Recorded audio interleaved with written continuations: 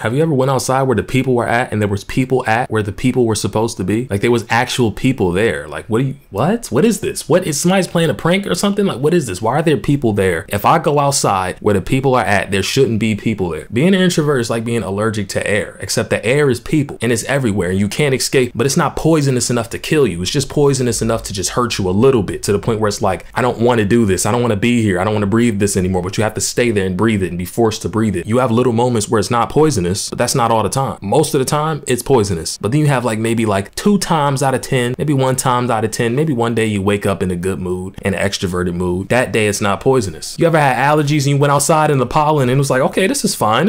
I'm good. Like I don't even need nothing. I don't even need no medicine. I'm out here with no medicine. I'm good. And then you come back home at night or whenever you come back and your whole face is swollen, your eyes is itchy, your mouth itchy, everything's itchy. You can't breathe. You breathing out your mouth that you don't even know what's going on anymore. You basically on your deathbed. You just sitting there, runny nose, stuffy nose. You can't move. You can't breathe. There's nothing you can do. You're just stuck in a pit of just despair. That same thing with social batteries. Social batteries, like how much poison can you take before it starts affecting you? It's like if you're in Minecraft and you start getting poison damage and it just keeps ticking. That's your social battery when you're outside. It just keeps ticking until you get to 0. And then once you get to 0, then your real health bar starts. Then that pops up. Once that runs out, then you're gonna want to kill yourself. You be outside, you at a party, an event, whatever. You talking to people, you having a good time. You good. You know, you're not a complete introvert. You're all right. You're not doing too bad. That battery run out and then everything stops. It's like, hold on. Okay, yeah. Keep talking to me and you're gonna get hit. I'm dead serious. Like, stop talking to me right now. I don't want to see you anymore. And it could be your favorite person. It don't matter. It could be a girl. It could be your mom. It don't matter. I want to go home and I need to sit in solitude, sit in the darkness by myself. I don't want to see nobody right now. A human being to my eyes is like seeing the devil in human form. Dead serious. Stop trying to talk to me. Stop calling me. Stop texting me. Stop looking at me. Don't even perceive my general being. Don't even think I'm a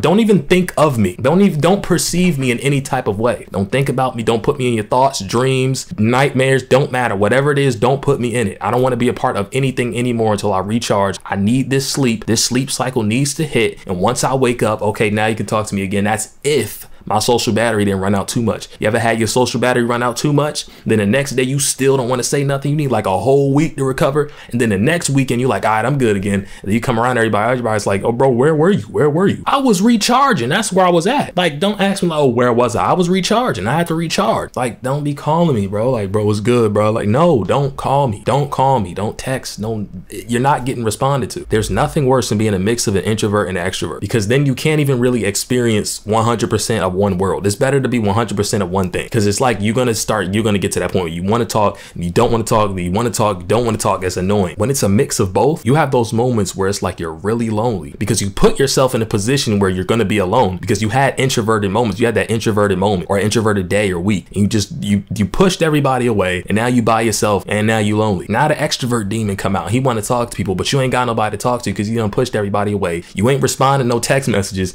They on like 2 days left on delivered. You can't even really open it and be like, hey, what's up? Like, no, it's over. It's done. It's gonna be weird. So you just say, I can't even respond to that. It's over. I can't do anything. Now what? Now you were supposed to call somebody like 3 days ago. You ain't called them. You stood them up. You had a date or something. You were supposed to see a friend or something. You stood him up because you was just having a moment. I gotta sit in darkness right now, bro. You just hear me out, but you ain't giving nobody no heads up. So now you sitting deep in the darkness by yourself, even more lonely. Now you an extrovert energy. Now you really alone. Because being an extrovert is like you just want to talk to everybody. Now you can't talk to nobody. You messed yourself up. Being an introvert and extrovert is like having split personalities. One of them come out and just ruin your life, and then the other one comes in and is like, where's the people at? Like, what happened? Extrovert come out like, bro, what did you do? What happened? Why'd you kill everybody? Then the introvert come out like, bro, I didn't want to talk to nobody, bro. Okay, so why'd you leave him on red for like 2 days? Like, what are we supposed to do now? So I don't know. You gotta figure that out. You the extrovert, you gotta figure it out. I don't know what to do. You just better not let me come back, because I'm gonna make it worse again. Dead serious. I'm gonna make it worse. And there's nothing you can do. The extrovert is like the rational one in this situation. He actually want to do stuff. He want to be out here. He want to smile, do this, and happiness. Introvert just want to stay inside and ruin his life all day. Like, you got 2 demons inside you. Pause. There's nothing you can do. But being 100% of one thing, if you're one of these people, be happy, because these people, it don't matter how lonely they get, they good. It's like, I'm glad I ain't with no people. I'm glad I don't got to be around no people. I'm glad I don't got to be around no chatterboxes and yapathons. I'm glad I don't got to be around these people, because I don't want to talk to nobody. I don't want to see nobody. I don't want to hear nobody. I don't want to perceive nobody. I can stay on my phone, on my timeline where I don't have to talk to or make eye contact. I don't want to do none of of that. You ever talk to somebody in real life? If you're an introvert, you know, if you talk to somebody, it's like playing chess. You're not even, it feels like an active threat. It's like someone's threatening your life. Eye contact is the most intense thing ever. An introvert watching is probably not even looking me in my eyes right now. Dead serious. He's probably not even looking at me in my eyes. Let's be real. You ain't even looking at. Pause. Don't look.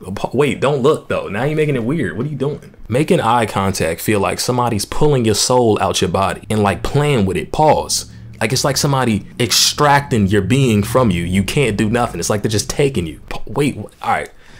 You just sitting there like, oh, I want to go home. I want to go home. I want to go home. You can't even respond because you were just focusing on the fact that you don't want to speak to this person anymore. Now you done messed up the conversation. And that was probably the only conversation you had that week or that month. And now you go home, you thinking about it all day. Now that's getting into social anxiety, because social anxiety, that's more of a social anxiety thing. That's a whole nother video in itself. But still, being an introvert is definitely tied to social anxiety the same way loneliness is tied to depression. They're basically cousins. They're cousins. They're one and the same. Two different sides of the same coin. You looking at extroverts outside like, bro, how are these people even doing this? Like, how is this possible? You looking at everybody else like, bro, why is everybody so happy and smiling? And what's funny? There's nothing funny. Nothing's funny. There's nothing to be smiling about right now. I want to go home. I don't want to be here anymore. I don't want to be outside. I don't want to see outside. I don't want to see sunlight. Stop talking to me. Stop being outside when I go outside. Stop doing that. This is my world. I'm the main character. Like, I don't want to talk to nobody. Stop calling me. Stop texting me. Stop doing all that.